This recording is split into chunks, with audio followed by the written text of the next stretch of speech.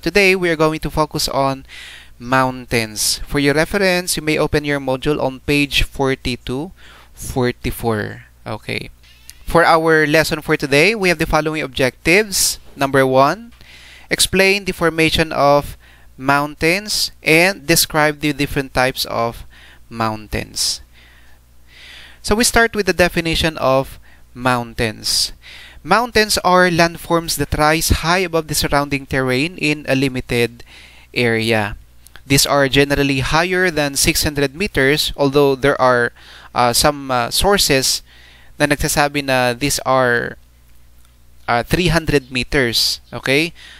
But one of the sources, sinasabi doon na there is no universal definition for mountains. Ayan. But for our discussion for today, we define mountains are highly elevated formations or land masses that are higher than 600 meters. And we classify those that are less than 600 meters to be hills. Ayan. So we have the parts of the mountains. Number 1 is the summit or the top of the mountain. The slope.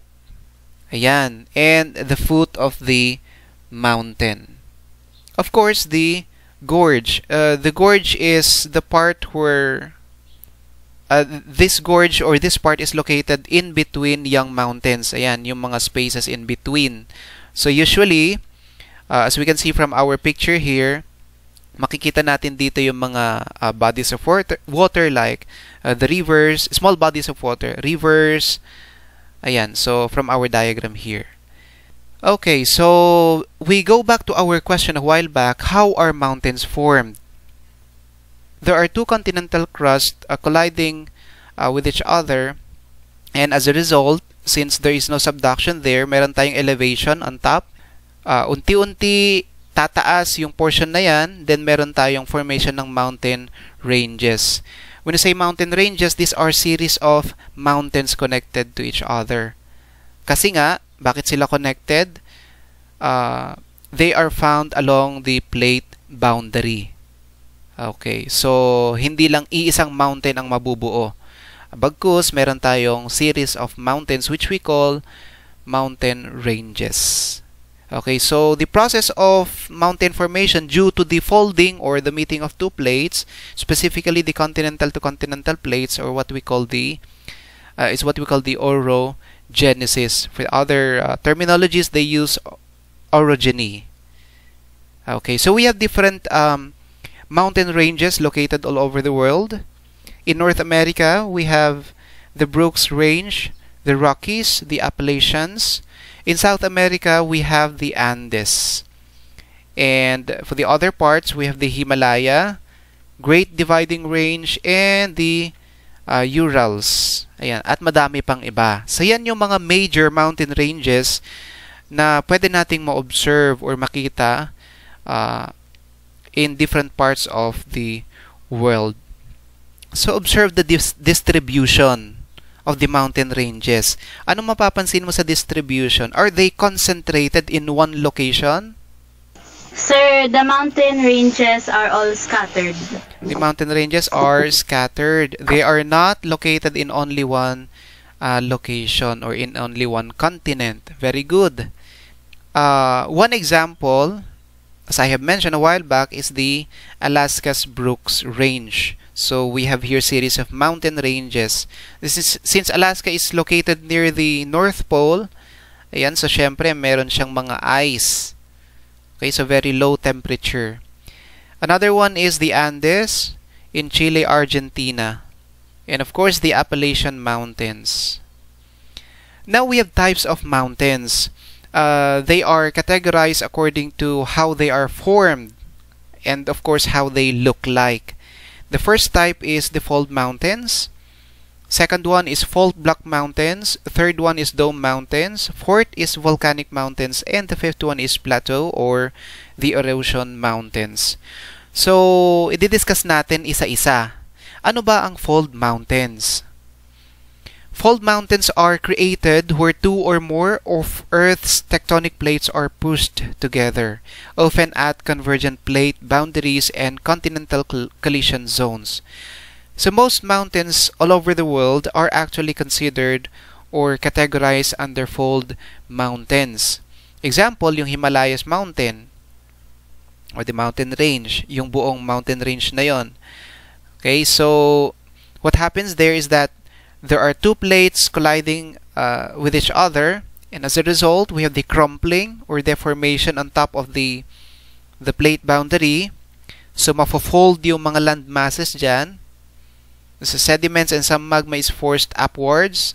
So meron din tayong mga magma na natatrap dyan due to the folding of the crust. Okay. And we have another part, the deep mountain roots. Okay, so that's the process of the formation of fold mountains. From the term alone, fold, that's the folding of the crust due to the collision of two continental plates. Okay, example of that is the Alps. Yan, from our diagram here, we can see that the folding process is very obvious here. So we can see the layers na fold sila. Of course, we have a disconnection here because of the erosion, ayan, weathering. So maaari yung ibang mga parts niya ay nag-erode over time. Inuulit ko, this process takes a lot of years to happen. How they look like is affected by weathering or erosion. Another type is fault block mountains. How are they formed? So they are created when large areas are broken and displaced vertically, often have a steep front side and sloping back side. Okay, so we have here a diagram explaining how fault block mountains are formed. So this usually happens when two plates move away from each other. As a result, the part here, the middle part here rises. So when it rises, meron tayong fault block mountains na maproproduce daan. As a result, of course, the plates, the crust here will be forced to move sidewards. Ayan, example natin, we have the Sierra Nevada. Okay, so makikita natin, very steep slope neto. On the other side of the mountain, normal lang siya. Pero dito, ito yung distinct na characteristic niya, which separates it from the other mountains. Another one is the Rhine Valley in Germany. Another type of mountain is dome mountains. So from the term alone, dome, and it is a result of a great amount of magma pushing its way up under the Earth's crust. But because it does not erupt, hindi siya lalabas, ang mangyari ay magbubuo ng dome mountain instead. So erosion by wind and rain contribute to its shape.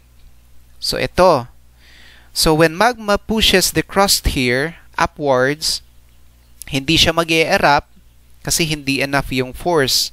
The result will be the formation of a bulge here due to the pressure. So meron tayong dome mountain na mabubuo. An example of that is Navajo Mountains in Utah. Ayan. So ganito yung itsura niya. So underneath the dome mountain here, we have the magma. Another type is volcanic mountains. These are formed by volcanoes. Most Philippine mountains are volcanic mountains. So anong nangyayari dyan? Kapag kalalabas, of course, mag-e-erupt. And after a certain period of time, magko-close na naman yung central vent. And then, as a result, we have the solidification or they turn into rocks, solid rocks. The layers here represent the different layers formed over time. So when a volcano erupts, so dito yung first eruption niya, magkakaroon ng flowing of lava, mag-solidify, magko-close na naman yung vent, Then after thousands, hundreds of years, ayan, maliit muna. Habang mas madaming eruption, mas madadagdagan yung layers, and we have the growth of the volcanic mountains. Okay, so this is a special type of mountain. These are formed from volcanoes. Example of that is Mount Apo, kilala, very popular yan sa atin, and Mount Pulag. And the last is the Plateau Mountains. These are also called the erosion mountains. Okay, is characterized by a flat, elevated landform that rises sharply above surrounding area on at least one side. We have three modes of formation. The number one, the first one is thermal expansion and uplift. So dito sa baba makikita natin yung mantle plume. Of course, it forces the crust to move, to behave that way. So meron tayong formation ng plateau.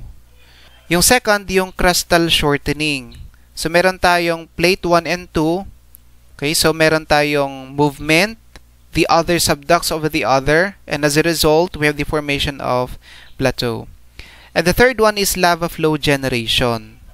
So makikita natin dito, meron ulit tayong mantle plume. So dito sa last diagram natin, meron tayong plateau formation because of the coming out of the magma here. So usually this happens along, kung matatandaan niyo yung hotspots when you were in grade 9. Ano yung hotspot? Anyone? Sir, hotspot is an area on Earth over a mantle plume or an area under the rocky outer layer of Earth. Oo, 'di ba? Doon lumalabas yung magma. So, pag lumabas yung magma, mag-solidify, magmo-move yung crust, maki-carry yung mga nabuo or na-solidify na rocks on top of it. So, habang nagmo-move siya, mas nadadagdagan yung ating mountain doon sa taas ng crust natin. So, one of the result of that process is the formation of plateau. Ayan. So, example of the plateau mountains or erosion mountains is Colorado Plateau. Eto, makikita natin that over time, nag-erode yung parts ng ating landform dito. Another one is the Cuquenan Tepuy in Venezuela. Ayan, so today, we discussed already the mountains, the processes on how mountains are formed. So mountains are formed when two continental plates collide. Ayan, and we discussed also the types of mountains.